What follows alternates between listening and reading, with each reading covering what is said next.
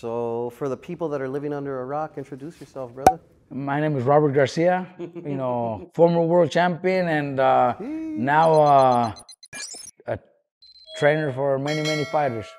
How many years have you been training, my friend? I started training, playing around, like just for fun, like 2002, after I retired in 2001. My last fight was in 2001. Took me about a year and a half for me to get back to the gym. And I started helping out my dad with some of the kids, two of my friends that were already professional fighters, just for fun. But then in 2004, when I traveled, I think it was Louisiana, for a national tournament with my brother Mikey. It was the National Junior Olympics. Mm-hmm. And there in that tournament, I met a young kid, at that time, a 16-year-old Victor Ortiz. And gave him my number. I told him whenever you need any help, feel free to call me. He called me like 2 weeks later, told me he was having problems at home with his sister, the boyfriend. So I flew him over to California, put him in our house. And right after that, Brandon Rios, who was they're from the same hometown in Garden City, Kansas. So those were my two first. Those are your first boys. And both became champions. One, Victor Ortiz didn't become champion under my guidance because he chose to go elsewhere. And a big story, long story. We don't need to get into it. But they both became champions. So I guess that caught my attention, knowing that the first two kids that I actually picked up, both were able to become champions. So that's amazing. They definitely got their core from you. You know what I mean? So the rest just became history. Brandon became a great fighter, man. Notorious, warrior in the ring.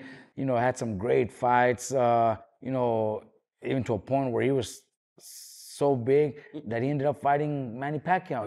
Lost to Manny Pacquiao, but knowing that you're already going in there against Pacquiao, that the promoter picked you to fight Pacquiao, that Manny Pacquiao agreed to fight you, his management team agreed to fight you, that means you made it. Mm-hmm. The purse was huge, so he lost to Pacquiao, but just making it there is how big of a loss is that to even make it that far, though? Exactly, bro. You know what I mean? So there's no lie. It's a win. Other fighters in boxing, fighters lose their titles for small amounts of money, man. And this kid lost it, but made millions of dollars. So Brandon is one of those, one of my first fighters that I brought into camp with me, that I started managing, and became a star. Like I said, Victor also became a champion, also became a star. Not under me because he moved on, but still became a champion. So. Are you guys on speaking terms? With Brandon, I talk to him almost every day. No, that's different. With Brandon, I talk to him. With Victor, no, because the way it ended, it was kind of ugly, Exactly, kind of up. So we've never had a relationship. I'm not wishing him bad either. I'm not gonna kick his ass if I see him. That's not gonna happen. I think one time, the only time that I think we seen each other, it was a few years back, 3-4 years ago. Did you guys slap hands or not? We said what's up, that's what's love. up, and that's it, So there's so it's not like I was gonna try to go kick his ass or anything like that. You know what I mean? It's part of boxing. You know what? That's what a lot of people take it so personally when a fighter's training with you and then he leaves. It does feel fucked up and it does hurt. But at the end, he leaves more calm. Of course. His career continues. My career's his career's over. I'm still working. I still have a lot of fighters. You know what I mean? So it's just the way boxing is. You can't. Then this is 12, 13 years ago maybe. It hurt. It was bad. It got ugly. No, of course. But now, if I go back, that's like one of your sons leaving. If I go back and think about it, sometimes it's like that's the best thing could have happened. And at the same time, look, it hurt them, but now we're so much better. We've done so many bigger things. And I've learned now that you might be training a great fighter, and then next fight he decides to go train with somebody else. That's just what it is. It's just the way it is. So earlier when that happened, it hurt because we didn't have that experience. Now, just like some fighters have come to me from other trainers, from other managers. Well, they chose up. Exactly. Same thing happened to them, but it was early, when we still took it personally. But now it's not like that. So what's your philosophy when you're training these fighters? Like, what do you go into thinking, dealing with them and teaching them? You know what? With all these fighters, we have to the way I do it, and a lot of people might even criticize that, or not criticize, but tell me. A lot of boxing people have told me, to be a little more strict. I let my fighters be human beings too. I went through training camps, and I'm not saying, my dad was my trainer. I'm not saying he did anything wrong, but he's old school. He's old school. He's, you wake up at 5 a.m, you got to go run. You got to, stay on a strict diet every fucking day, which is healthy, which is good. But sometimes it just comes to a point where it's too much. You go to training camps, you're away from your family. Some fighters are married. Some fighters have kids. Training camps were to a point where you're isolated. Your wife, your kids are not allowed around you. Your mom, your sister, nobody's allowed around you. Only the trainer and the team until after the fight. Nowadays, the wife and the kids are at the training camp. They're all, exactly, and it actually, because I lived it, bro, and it was horrible. Staying away from family, separation, anxiety, and all then, that shit. 3 months at a time, you miss out on a lot of shit, especially when your kids are growing up. So now, my brother Mikey became champion, living with his wife, staying at home every day, going home after training, enjoying his kids. Jose Ramirez, he comes from Fresno, comes to training camp, to Riverside, Monday through Friday. Friday after training, he goes home. He goes home to spend the weekend with his wife and kids. Old school trainers wouldn't allow that. But it doesn't affect. It actually helps. It relaxes you when you're at home. Yeah, you're decompressing. Yes, it does, bro. There was times in training camp where you're there, already 2 months into training camp. It's horrible, bro. What are some hard times you remember from you going through training camps as a boxer and shit like that? I think the hardest thing, and I think it'll any former fighter coming from the old school type of training camps was the diet, bro. The diet. It's the thing is that back then we didn't know. Right now there's so much nutritionists. So much has changed in the way fighters make weight. Right now, if you see every fighter until like 1 or 2 days before the weigh-in, they're still walking around with a gallon of water, drinking 1 gallon of water a day. Before, I swear to God, bro, we used to drink this much water a day, thinking water was a problem, because there's just that old school mentality that thinking water was just too heavy. But fuck, the body needs water, bro. Right now, the guy, every one of my fighters is drinking a gallon of water 2-3 days before the weigh-in. Then they cut it to half. The day before the weigh-in is the only day that they cut. They'd stop drinking water to sweat it off and then make weight the next day. So it's a lot easier. Before, we'd be cutting weight 2 months ahead of time. What's your favorite thing from back in the day at training camp as a boxer? Man, you know what? I could say the best thing about it, and the only thing that was fun, was being in camp with my friends. Because growing up in Oxnard, the gym produced fighters from day one, So a lot of them that grew up with me were my sparring partners, were training with me, so they would go to camp with me. So you guys were friends all the way up. Yes. Yes. And one of them is actually still working with me now as a trainer. My assistants, and that's true love. So that was probably the best thing in camp, being there, because we couldn't have our kids, our wives, our family, or anything. So the friends that were there, we would tell my dad, we're going for a little walk. Fuck that, we're walking to the fucking ice cream shop to buy a fucking Ruby floor, because you know how good that shit tasted? Hell yeah. Because we weren't allowed, my favorite bro. Shit, so I know we weren't allowed to, in camp, this much water, small amounts of milk. So we sneak out. We're just going for a little walk, Dad. We're gonna go for a little walk. We'll go to an ice cream shop right there in downtown Big Bear. There's some ice cream place that The Village, yep. the Village right there. I still every time I go to Big Bear, I go to that place to buy me that ruby bro, because that tasted so good, bro. Classic shit. What's one of your most memorable moments, period, outside of training, just being a boxer? Like, what was one of your most memorable moments? Man, that's a tough one, bro, because I think we've had so many good moments. Name a couple. Fuck it. You know, I'd probably say some of my best moments in the ring, not as a fighter, as a trainer, with Brandon Rios. As a fighter, we'll get to the trainer shit. As a fighter, fuck, I don't know if I had any great moments, bro. Fucking boxing's tough, bro. Boxing's tough. It's diets, the sacrifices. It's tough. I'd probably say the last time I stepped in the ring, maybe, because during the fight, it was at the Mandalay Bay in a big card. Fernando Vargas was the main event, so I fought on that card, and during the fight, I don't know which round it was, but I thought to myself, and I'm thinking, I've seen my opponent in front of me, and I'm thinking, what am I doing in here? Why am I punching this guy? Why am I swear to God, I thought of just giving it up, walking out of the ring, and just blowing the fight out like that, just walking out of the ring.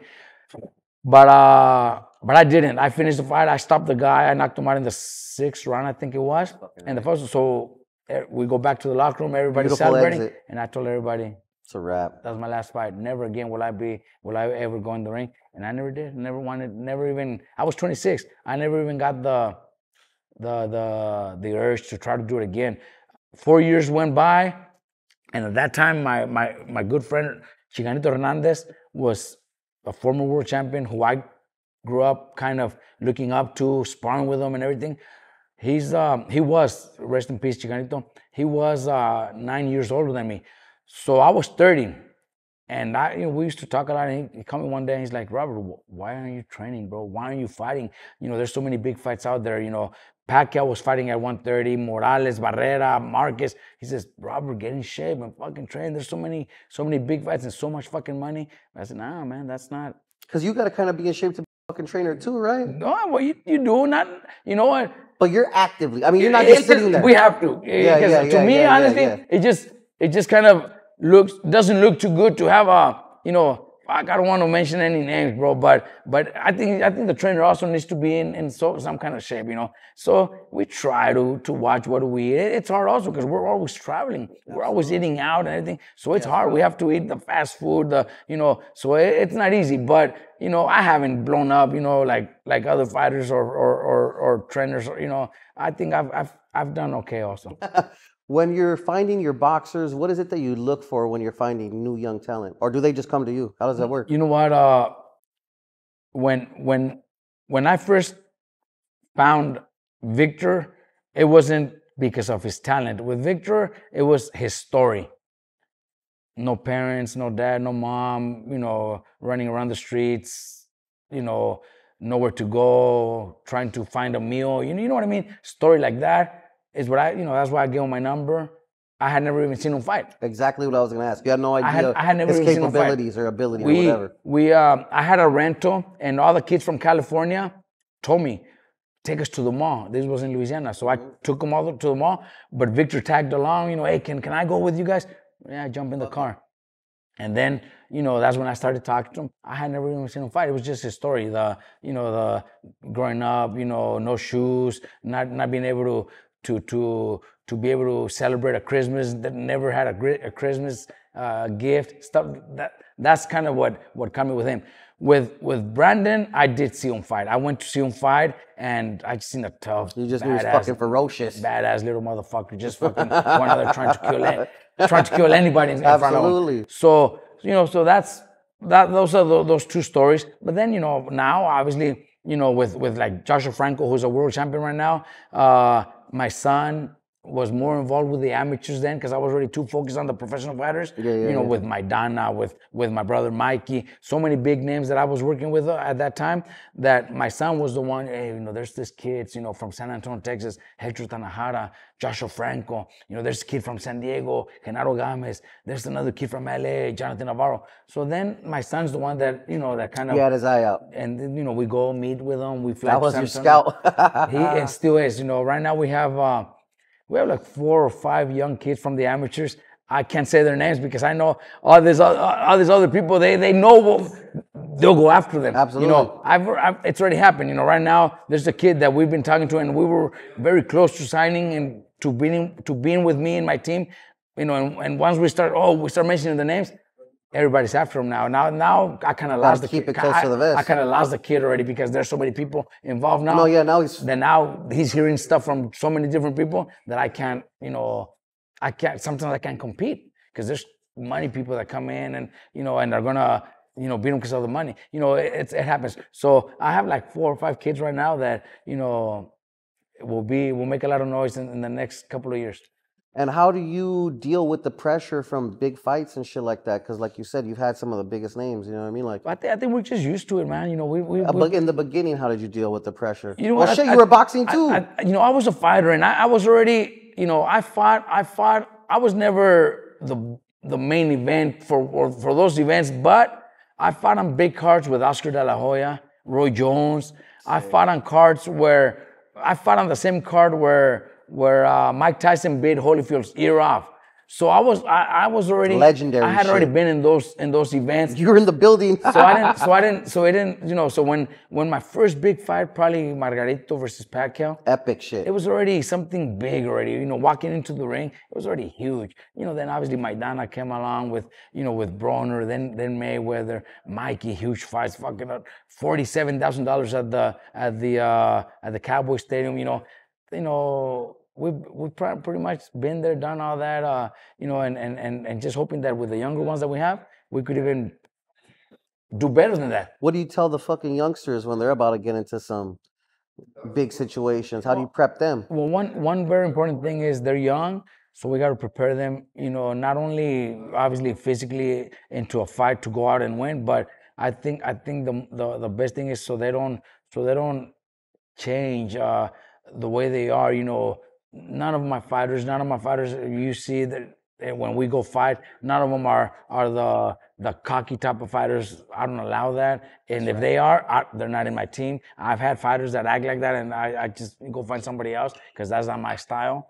But we just got to prepare them, because from one day to another, their life changes. Bam Rodriguez, a year ago in February, he became champion. Before that, we were hurting to get fights. Nobody wanted to give us fights because of his weight division, small kid, 108 pounder. So nobody really cared about his career. That's not the most popular weight class. Yeah. So Top Rank wasn't interested, even though we fought for Top Rank a few times. Wasn't interested. PBC, fought for PBC a few times, wasn't interested. Golden Boy never gave me the attention. I kind of begged everybody for opportunities. Nobody gave me the opportunity. And then he gets the opportunity with Matchroom to fight Cuadras for the world title. Boom. Becomes a world champion, became a superstar. So from one day to another, his life changed. But we have to, be careful. Don't spend your money. Don't let people come around, that are not all kinds of new family members and new friends. All that. So all that. Good thing is both Josh and his brother and Bam, they're brothers. They're their dad and mom did a great job with them, so they're smart kids, But it is scary that something like that happens. We've seen it many times. Well, what do you think is one of your biggest? What do you think are some of the biggest challenges you face as a trainer? Well, I think as a trainer, because we're with the kids pretty much every day, all year round. Because they're your fucking kids. Pretty much, they become our kids. So we've had so many where they have a contract. Promoters treat them nice. Promoters are giving them fights, but then they lose. And guess what? The next day I hear from them is, Robert, that we don't have any more interest in that kid. So they send me a release. So they pretty much get rid of them. And that's not something you're able to speak with about the promoter. That's just some Not shit they really. make behind closed doors. Them and their team. They're like, you know what? Fuck this. You know, if you lose a fight or we're not interested, we could just. They have the right. And they never asked about the fighters again. They never asked how they're doing. How, you know, I'm dealing with them. I have to. You know, No, they're my you kids. gotta fucking I figure have it to out. I have to keep finding another promoter or fights here, fights there to try to keep them alive because it's just the way Yeah, it you is. don't want to let them. Managers and promoters, they don't do that. They don't live with them. They don't see them every day. They don't care. They're just a product. They're collecting. They're just a number. Exactly. They're just a You know, product. with us, they become family. It's your fucking family. Yeah, You're they right. You're become fucking family. hearing their So stuff. we're the ones that have to. We're the ones that have to deal with retirement, having to tell them when to retire. It hurts, bro. It hurts having to tell a kid, you know what? I think that's enough. I think you should already retire. Hang it up. It hurts. It sucks. That's intense. Just thinking about that. What? We've gone through that so many times, bro. It hurts, bro. It hurts and it sucks. You know, promoters don't see. Did Mike retire? Mike's retired. Yeah, Mike's retired. And how did you guys come to that fucking Nah, you know, realization? we were okay with that, you know, because Mike did very well in his career, and he was very smart with his money, and was always investing and everything. So we were okay with that. We already seen that he wasn't too excited about his last fight when he lost, and you know, we were okay with him saying that's it, no more. He definitely saw some heights, not very many people. The elite. He's elite. Yeah, he is elite. He made it to the big time fights. You know, the crowds, the arenas, you know, just a big name. You know, 4 division champions. You know, I don't know how many there is, but there's not many. You know, there's not many that have been 4 division champions. When you were doing your thing and you saw him as a younger kid, did you think he had it in him to make it this far? We never thought so. You know, no, you're a hater, it's true. fool. No, it's because we never thought so because he never wanted to box. He never took it seriously. Tight. He started boxing at 14, and Mikey was so smart in school that we thought he was going to be. Yeah, this wasn't going to be it. We thought he was going to do something in school where. Yeah, there's a lawyer. He never be. Yes, exactly. He was so smart that he could have been a lawyer. You know, came in here, knocked who's the fuck out. we never thought he was going to be a boxer, but he started boxing and liked it, fell in love with it, and became a 4th division champion. You know, made millions of dollars. So you know, we never. That's why we probably were never too strict with him. That's why when he says, "That's it, I never want to fight again." That's why we probably. Okay, no problem. Weird thing. We never even fucking. We never even thought you were gonna fight. That's anyway. Amazing. Yeah, that's the truth with Mikey. What would you say are like? What would you say some of the most important things you've learned on this journey in boxing? Period. Man, I think the most important thing is, you know, being loyal. You know, to your fighters, to your team. That's the most important thing. Then obviously to the promoters, which, like I'm telling you, if you lose a fight, they'll give you the release. They're not gonna be loyal to you. You're a number to them. But myself, my fighters, it's, you know, fuck, it's crazy to say it, but because a lot of people don't even believe me, but I have close to 30 fighters, and I don't have any of my fighters under contract. How does that work? Because they're loyal. They're great kids. They love it here. They're trained well. They're treated well. They don't need it. I don't need it with them because, you know, we had a contract with Victor Ortiz back then. Top Rank had a contract with Victor Ortiz. He still left. So they'll find a way to leave if they want to leave. Oh, so it went bad like that. I'm gonna Google it later. No, he had a contract with Top Rank. He had a contract with me and Cameron Duncan. At that time, Cameron Duncan was my co-manager with, and he was still able to leave. You know what I mean? And that's when he went to Golden Boy. Different managers, different promoter. So even if you have a contract, you can still leave. So yeah, there's got to be some little if one of my loopholes. fighters decides, oh, I want to move on, it's not a big ass. I wish him good luck. Yeah, we don't got to pay a lawyer to deal with this. Because bullshit. if I have to, then I have to go through all lawyers and this and that. That's and then $500 an hour. even if I win the case, I'm gonna force him to fight with me if he doesn't want to. No, that ain't the way. I'm not gonna do that with none of my fighters. Yeah, they're probably not even gonna win at that If they're point. not happy, then you guys can go on. And none of my fighters are under contract. They have a promotional contract, yes, because promoters need a contract. But under my team managing or training, none of my fighters have a contract. Well, what are your thoughts on the current state of boxing right now? I think right now with you know, a lot of people criticize, you know, like the YouTubers, the social media stars that are out there, like the Pow. What do you think about? You know what? I could say that I could probably say that 50-50. It's no. But check this out, because do I think Jake Paul could be a world champion one day? Probably not, because he doesn't have the skills. He's never been training. He hasn't been training since the beginning. Yep. And that's what a lot of people say. Oh, how could a YouTuber be making so much money? But you have to also respect their hustle. You know, he gets ready for fights. You know, he's not one of those celebrities that just comes in to make money and fool the people with exhibitions and stuff like that. No, he's training. He trains. Yeah, he trains. So a lot of he only has like 5 or 6 fights. So a lot of people say, oh, how come he's fighting? MMA guys, taxi cab drivers. A lot of people say that. Well, and I always say, hey, well, all my fighters, if I have beginners, I'm gonna put them against those kind of guys too. The only difference is he's making millions doing it, and these are high selling a lot of pay-per-views on TV. That's the only difference, because I do the same thing with all my fighters. The first 10, 12, 15 fights, it's against fighters that we picked the right guys. Yeah, they're not fighting Floyd the first day. Shit don't make no sense. So people criticizing Paul for not fighting big names. Well, fuck, man, nobody does that in the first 5, 6 fights. Nobody does it. And he's just doing what, does he help boxing? Well, it helps generate money. Absolutely. And bring awareness. Exactly. But, could hurt at the same time, because a lot of people are tuning into his fights. But then you have a badass fight with 2 major players. Players that at 112 pounds or 115 pounds. Chocolatito versus Gallo Estrada. Crazy. Badass fights.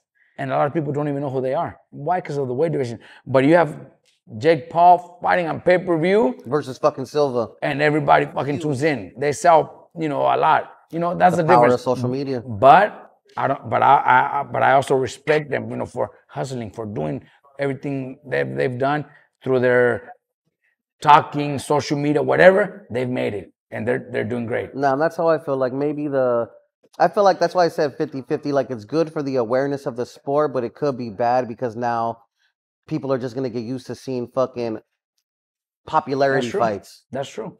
So do you think he's good as a boxer, or you think he's trash? You know what? Realistically. As a beginner, they've done decent. What I would do with any of my fighters: pick the right opponents, bring some MMA guys, bring a basketball player. Who gives a fuck?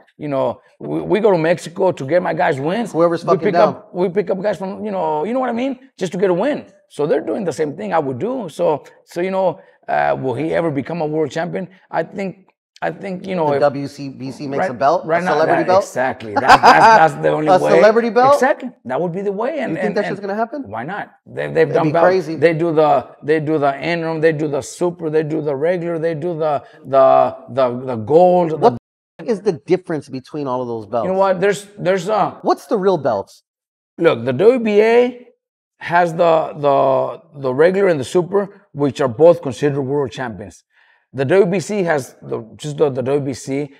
Sometimes you have an interim champion in the WBC, and they get a strap. They do, and they are world champions. The WBA, the IBF is the only one that only has one. They're one little red belt. They stay with that, and they don't change. They're the only ones that do that, which is probably the most strict one. The ones that's the one that demands the mandatories. You have to fight your mandatory. You have to. The others don't. The others, you could have fighters like Charlo. He's WBC champion, hasn't fought in 2 years. And he's still champion. I think at that point, something should have happened already. Yeah. He should have fought already, or fight or vacate. Something should have happened already. Or you have somebody like Canelo, who they will not force him to fight his mandatories. You know what I mean? So it's all about politics. Would you say that Canelo's ever ducked fights? No, not really. I don't think so. I'm just asking. I think he's got the power to say, I fight whoever the fuck I want.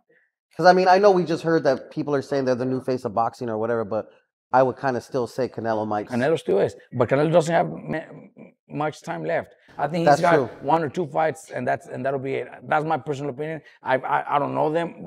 I shake their hands if I see them. They respect me. I respect them, his team, and so. But I personally feel that this could be his last fight, May 6th. And if he does one more in September, I think we're talking. He's getting close to his retirement, and he doesn't have to give the fans or the boxing world the fight that he has to fight Benavidez. No, he doesn't. Who do you think wins in that fight? You know what? Now at this point, I probably think Benavidez. Really? I've always said and thought that Canelo would beat Benavidez. I said it, a year, 2 years ago. But from Canelo's last two performances, I don't think he's got the hunger anymore. I think he's already looking and planning his retirement. I think he's already doing so much things outside of boxing. He owns gas stations and liquor stores in Mexico, and he's already made so much money that he's good. He's good. At this point, it's just for the love. He doesn't have to please the world by saying, "Oh, you have to fight another Mexican." No, you don't. He doesn't have to. He calls the shots. He fights whoever he wants and still make $30-40 million. So I think he's at a point where he's very close to retiring.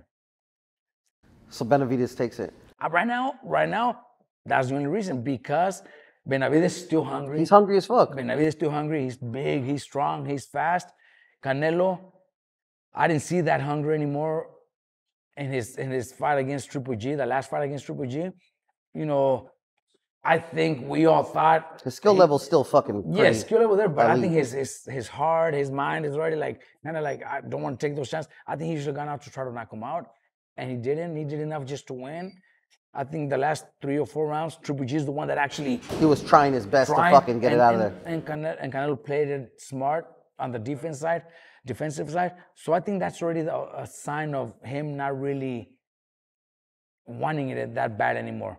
Before, he would go out there for the kill. Now he's kind of chilling, like holding back a little. So I think that's the only reason. Hopefully I'm wrong, and hopefully we see a killer in his next fight, and then he goes and beats the shit out of Bivol. Then I'm like, oh shit, then he'll beat Benavidez the way. But I don't see that anymore. Who's the kid that just fought on the last card that was calling out Benavidez? Oh, Morrell. Morrell. I didn't want to say his name wrong. Morrell. Yeah. Hey, that was crazy. That fucker's tough, man. You see a future for him? I think so. I think that's gonna be one of those guys that, especially fighting on those pay-per-view events like he did last Saturday. Everybody seen him. We all seen him. No, we saw that. That was amazing. That was actually my first time seeing him, like one of his full fights. I've seen highlights, clips, but this was one of we're fucking listening around. We didn't see much either. We didn't see much. I don't think you need to see too much. But the way he did it, he's beautiful. He's a big threat for anybody at 168. So then for Morrell Benavidez, what do you think? That's a badass fight. If they do, I heard that they might be doing it in supposedly. September. That's what I heard. So that's just badass. What you think, generally speaking? What do you think about the future of boxing? I think it's got great, fighters like Ryan Garcia, who, even though he just lost, he's still a big. No, he's still a big name. Became even a bigger star now. Oh, he's out of here, catapulted. He's a new Floyd. Then you got. Hopefully, if we ever see the welterweight fight between Spence and Crawford, that's huge also. Then you got Inoue fighting Fulton for the undisputed title. Those fights are huge. Bro. Then we go to the smaller weight classes. Then we got Franco, we got Bam, who are gonna be. I know that they'll be among those top names. You already got Chocolatito and Gallo already making a lot of noise. Then we have some Japanese guys at 108 that are fucking badass. I don't know their names. I can pronounce their names. But there are some badass young fighters at 108. So I think the heavyweight, for like 20 years. 20 years it's been kind of dead. But now... Well, not dead, but not as crazy. It was dead, bro, for a while. You got to give Klitschko his little love and shit like that. It's from Europe. Nobody really... Yeah, we don't give... Yeah. It's not that we don't give a fuck, but we don't give a fuck. They're not from here. We didn't really give a fuck about Klitschko, honestly. We didn't really give a fuck. Since Tyson, I think... Respect, Klitschko, respect. No, obviously, respect, but we didn't give a fuck, honestly. No, facts. And now with Tyson Fury, what's his name? Tyson Fury's a different kind of over-the-water kind of guy, though. That fool's got fucking issues, so he's tight. But it made a big, heavyweights brought it back. It's back. It's the weight division that everybody wanted to see, like in the early 90s and the 80s. That's the divisions everybody wanted to see. Is it true? You know better than me, probably. Ruiz versus Fury. Is that a thing? I've been hearing a lot about that. I saw a fucking flyer, but motherfuckers make flyers all the time. I've been hearing a lot about that. Hopefully it is, because that's an interesting fight. Who do you got? Well, who do you got and who's gonna win? Well, I would obviously support and hope to see. Well, we're round, so yeah. That exactly.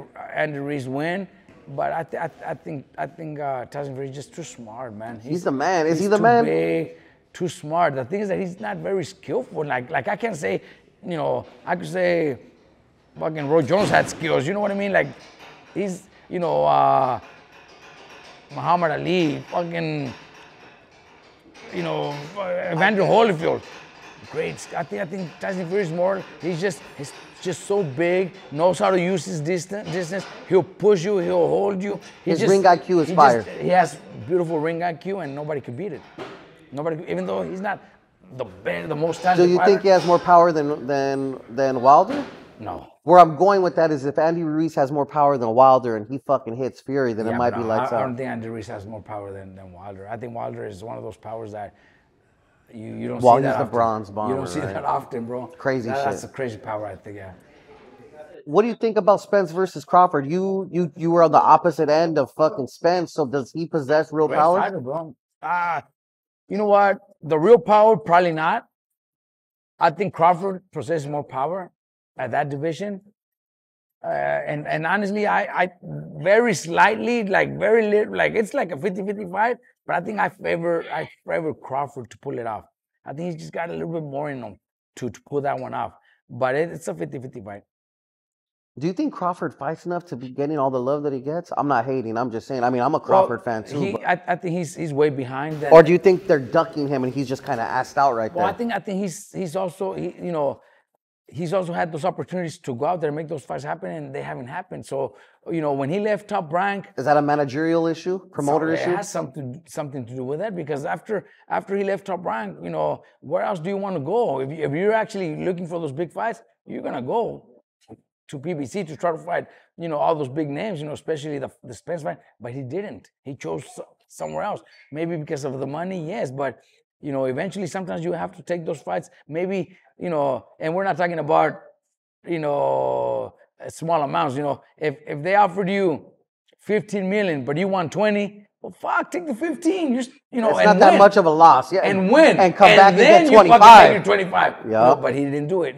I don't really know how this, I have no idea how the numbers went. I don't know. But just for speculation purposes, sometimes you have to, if you want those fights, you have to do something like that. Other fighters have done it, but then they go out there and win and they become superstars. So Crawford over Spence? By a very slight, I don't know. I think it's a 50-50, but I do pick Crawford. I think there's a little bit more in them to want to win. I just see it like that. I could be wrong, and I wouldn't be surprised if I'm wrong. What are some of your dream matchups? Period. Fantasy, and then for real with real fighters. Fights that I would like to see right now. Like right now. Obviously, with just boxing in general, Spence versus Crawford. Epic. That's a fight that I would love to see. Fighters that would do something good for me. I would probably say, Franco versus Chocolatito, and his brother Bam, versus Gallo Estrada. You know what I mean? Those would be my dream fights. Do you think if Fury versus Joshua would have ever happened, do you think Fury would have took it? You know what? At this point right now, yes. I worked with Joshua, and Joshua also hits very hard. Joshua is very skillful, but right now, after his loss with Andy, and his performances haven't been that great, and then he loses to Usyk, I think he needs a few good wins before he even talks about fighting those big fights. I think right now at this moment, he needs 2 or 3 pick-em fights to build up his confidence and get back in there to be able to challenge those guys, because he's got skills and he's got great power. No, I don't know who it's harder, him or Wilder. Or Wilder, because I've never felt Wilder's power. I felt you were on the mitts or the body thing. Exactly. So I know he hits hard. You know what I mean? He hits crazy hard. Do you think Usyk gets the respect he deserves as a champ? I think Usyk is the best fighter out there right now, especially in the heavyweight division. I don't know if he'll beat Tyson Fury because of the size. It's just crazy. It's just crazy. But skills-wise, he's the best. And he hasn't got that respect that much. But he is. He's the best. He should be making $100 million a fight. Let's circle back to some current events. What do you think about? Do you think Ryan Garcia quit? You know what? I watched the fight. You watched the fight. I've been hit with body shots before, and it hurt, bro. It looked like he couldn't fucking breathe. Those fucking punches hurt. We've seen we've seen fighters like Marcos Maidana, when he got hit by Amir Khan, he was fucking rolling on the floor, crying about it, but still managed to get up. If you see somebody like Ryan, get hit with a body shot, push back, and couldn't hold it, takes a knee. That was some shit, yeah. That shit was hurting. No, because he pulled back, he stayed up. You could see his face. When he got hit, you could see his face, and then pushed out, tries to hold it. Couldn't fuck around. I couldn't do it. That's people that have never been hit to the body don't know what it feels. And they gave him, I'm sure that shit hurts. The referee would have fucking not counted him out had he gotten up. If he got up, they would have right away. They would have continued. But it was just those punches hurt. How good is Tank in your opinion? Tank is good, bro. Strong, patient. Sometimes to a point where I'm thinking, fuck. He lost a lot of rounds against Hector Garcia. Ruiz was actually doing really good. Or, just to mention those two names. But he's just too smart. He's purposely doing that. He's purposely kind of letting them get a little bit come here. It's like look at with Ryan. Coming up, Ryan was landing, throwing punches. Boom, boom, and drops him. I couldn't believe the way he did Leo. That shit was crazy. Boom, and boom, picks it at the right time. And that was crazy. And Leo was actually winning some of. That's what I'm saying. Maybe it was ahead of. Maybe it was winning. I think so, personally. But he just fans. He's too smart in boxing. He's too smart. And the thing is that he could get away with it because he hits so hard. He hits so hard that one punch is gonna end it. Do you think as Raza maybe we're going too hard on Ryan? I don't mean feel sorry for him because he's us. I mean, do you think we're going too hard on him because he's us? Hey, fool, we're fucking warriors. You should have never fucking go out on your shield. I think so, and more because he's already been, he even before this fight, he's already been the social media star. Not really a boxer. That kid has a lot of potential. He has talent, yeah. He's got a lot of potential. He's fast, strong. He just needs a little bit of guidance. He needs to listen to maybe. I don't know how camp went, but from a comment that Joe Goosen made saying, Ryan, I heard that. You kind of got to follow what he says because he already knows what he's got to do. Then why the fuck are you the trainer? Then why are you the trainer? I think he needs to listen to a trainer and prepare and do what's right. And I think the kid has a lot of potential, man. I think the kid could be the face of boxing after Canelo, even after he lost. No, yeah, you could lose. Mexican American. Canelo lost to fucking Mayweather, and look at him now. Exactly. And he's got such a big following that he could be the face of boxing. Do you think that would have happened if he would have stayed with Reynoso? I think with Reynoso, he would have to do stuff. He would have to. No, he would be forced to fight, to train. Maybe that's the reason he left. I don't know. Honestly, I have no idea. Yeah. But maybe that's the reason. Maybe Reynoso was too focused on Canelo. That's also another reason. Because he also has guys like Oscar Valdez who are Mexican. Maybe Reynoso favored the real full-blooded Mexicans. I don't know. You know what I mean? But you know what I mean? Exactly. But you know what I mean? Este güey habla español. You know what I mean? Yeah. I don't know. I really don't know the reason. But do I think he would have done better? Well, I think Reynoso would have come up with a really good game plan. I don't know if he would have won still, but he would have. I thought Ryan was doing good. I think he was. He was the round where he got dropped. He clearly won it. That's what one judge gave it a 10-10. The other ones gave it a 10-9. It's supposed to be a 10-8. Exactly. No, but exactly. That was that crazy. Because she was winning the round. So yeah, I also said right after. I think it won't be a 10-8. It's going to be a 10-9. Facts. Because he won the whole round. Do you ever give any other trainers love? Who are other good trainers? Oh man, I always, bro. We work so close with so many different trainers that if I need sparring, I call them. They send me, or if they need it, I send it to them. Joe Diaz from Coachella, Indio. They have their boxing gym over there. They have their stable. They have their fighters. But anytime he needs sparring, boom. For this fight, his fighter Bully, that fight Rosado. One of my guys was his sparring partner, so he was driving over there on sparring days, sparring with him. Hey, Bully, that shit was crazy. And whenever I need sparring, he brings guys over here too. Manny Robles. Was Gabriel supposed to win that fight? No. He wasn't supposed to. He won the first one because that was a rematch. Oh, that's a rematch. Gabriel Rosado knocked him out cold the first time they fought. But even though he knocked him out, he wasn't supposed to win the first one. And now they did the rematch. And it went the way it was supposed to. And it went the way it was supposed to, yeah. I think Gabriel did better than anybody else expected, because people were probably expecting Gabriel to get knocked out, and he didn't. That was kind of crazy. And I saw Bully. I wasn't too familiar with Bully, and I saw the way he was treating him. I was like, he's a strong kid, man. Who the fuck is this fool? That's why is he doing to this? He's too fucking strong. That kid's strong. That kid's strong. And my guys, the guy that have sparred with him said that fucker hits hard. Yeah. So those are those here in Southern California. Those are the two that we get along really well, because we're close to each other. I'm in the middle, so I'm like 1 hour from Indio and 1 hour from LA. So we switch around. And then I'm also fucking gym was gonna be far. Wasn't that far? It wasn't that far. I'm also an hour away from San Diego, a little over an hour from San Diego. So I've also sent some of my fighters to go spar over there at Eddie Reynoso. Actually, one of my fighters sparred Ryan Garcia's last fight. One of my fighters was the one sparring with it. So, so I'm in the middle of 3 different great gyms, great trainers where I could move around and get different sparring. You got any beef with any trainers? Not really, bro. Not really. I respect everybody for what they're doing. Sometimes there's little things that I might find a little disrespectful. Like, for example, I've respected this man so much for so many years for his knowledge in boxing. He's a professor at it, Salas. But in this last fight that we had with Franco and Ioka, he was training Ioka, and every fighter celebrates before once the last bell rings. That's it. Everybody celebrates with their hands up. Win or lose, everybody does. Of course, because it's a celebration. It's a thing. So what I always do is I go to my opponent's corner. Great fight. Even before they announce the decision, great fight to the fighter. Hey, you did a great job.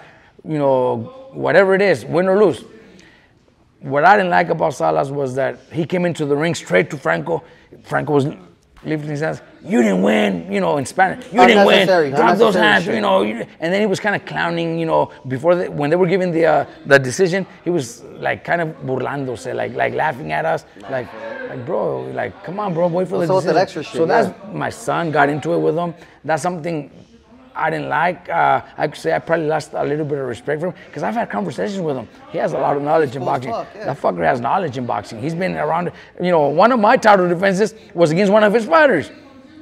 I beat one of his fighters in '93. So he's a little thing for you, low key. He's been around so long and so much knowledge. I respect him. I learned from him. But that was a little disrespectful. But besides that, I'm not gonna be mad at him. I'm not gonna try to kick his ass. I'm still gonna shake his hand when we meet again. When we meet again in Japan next month, in June, because we're gonna do the rematch over there. So I'm not gonna go out there and try to. I'm labeling this clip. Robert got beef with who? Not fucking. Nah, you know what? Salas, like I'm telling you, he's got so much knowledge for boxing. That was a little disrespectful, but I also understand. He wanted his fighter to win. He probably thought his fighter won. So it is what it is. Anything you would tell young boxers coming up? This is our last one. Anything you would tell young boxers coming up? You know what? In boxing, you have to be so dedicated, man. Discipline is the most important thing. Obviously, if you have the some of the main factors, which I'll mention. Obviously, power is one of the main factors. You have to have good defense also. You have to have the heart to want it. It's not, I'm not saying about the heart where you're not afraid of anything and you're going to go out there and if they have a gun, you don't care. You're going to put your chest. That's being stupid. I think the heart to go through the hard trainings, to go through the diets, to go through the sacrifices, staying away from home, being, in training camps, like most of my fighters that come from Brazil, from Texas, from Iowa, from wherever, for 2-3 months at a time, those are sacrifices. You have to have the heart for that. The heart to stay on a diet, to eat healthy, to drink nothing but water. You know what I mean? Because all those are sacrifices. That's major shit. If you don't have that, then do something else. But any little kid here, in my gym, that's not a professional fighter yet, I always tell them, your number one has to be school. Stay in school. Stay in school, because boxing is not for everybody. And you see 20, 30 fighters, professional fighters training in my gym. and the How list many years? and the list goes on. Boom, all the and only 2 have made it to become champions from the group that we have. 30 of them. Some Josh crazy and fucking Bam. odds. Only 2 have made it to become world champions. So what does that say? That it's a small percentage that you're gonna make it. Stay in school. I always tell the kids, stay in school. Make sure school is number 1 and boxing is number 2. Until it's fight week. No. Then you gotta go kick some ass. Last question, just because it crossed my mind. What do you think about the rehydration clause in general? Not just for Ryan, but just in general. You know what? That's why For it, against it? I'm against it. Why? If there's a weight contract, a championship fight, 135, and you guys make weight the day of the weigh-in, then why the fuck do you have to make another weight? That's, Mayweather, I don't know, I think Canelo, they started doing stuff like that. I don't even know if Oscar had any of those when he was fighting. Honestly, I don't really know. But I'm going to go back to this last Saturday fight with Tank and Ryan. Tank had never done that. Tank had fought bigger guys. So to me, that was a little bit of that kind of gives me a little negative things to say, that Tank didn't have to do that. Why did he? Was he worried? Yeah.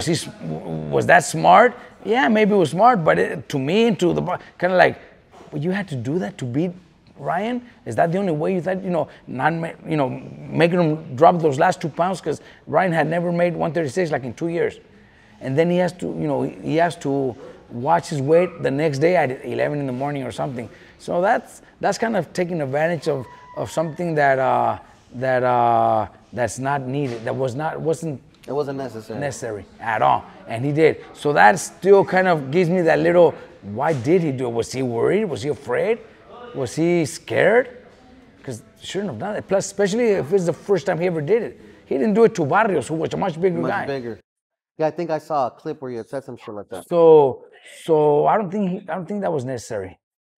I don't think, and that kind of gives us, it gives us the idea that he was worried that what if he didn't do it? Now everybody's thinking, what if this? What if that? What if he didn't do that to Ryan? Maybe he wouldn't have got him with that body shot. Maybe he wouldn't have hurt him that bad because those last 2 pounds fuckers hurt. Those fucking make a difference. So now Ryan could easily say, his team could say, his promoters could say, I could say, even though I have nothing to do with Ryan or with Tank, that shit made a difference. That shit made a difference because you made him lose those last 2 pounds, or you didn't let him gain that much weight till the next day because you were worried. So maybe that made a difference. Maybe that's what made the difference, and that's why that punch hurt so bad, and that's why he couldn't get up because so that's gonna be there. If it would have been just no weight class, no nothing, and he goes out and he probably would have beat him the same way.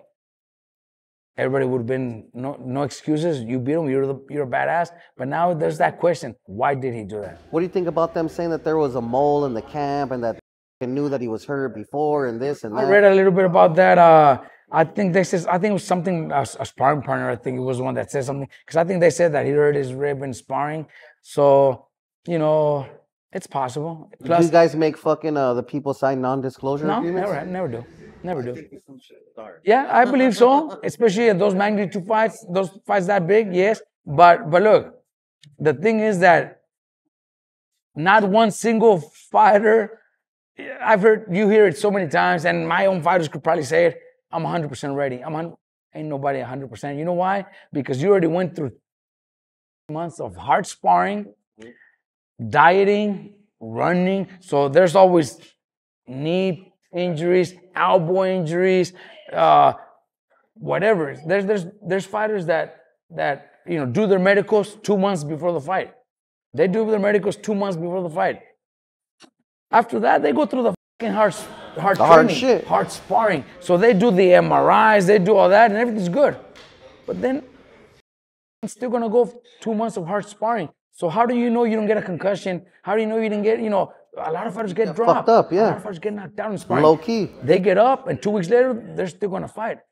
They're not 100%. Is there any issues with like heads in boxing or not really? Because fools are getting tested all the time, right? There's been a lot of issues lately, bro. A lot, because everybody wants to take that advantage. Everybody hires those guys that know how to do that shit. But sometimes they find a way to, most of the time they know how to clean it up Around. and test negative. But then there's those times where they do test positive, and How do you feel about putting your boxers against fools that could possibly, or camps that are known for that weird shit? Well, if there's a camp that's already planning on doing stuff like that, that's already cheating.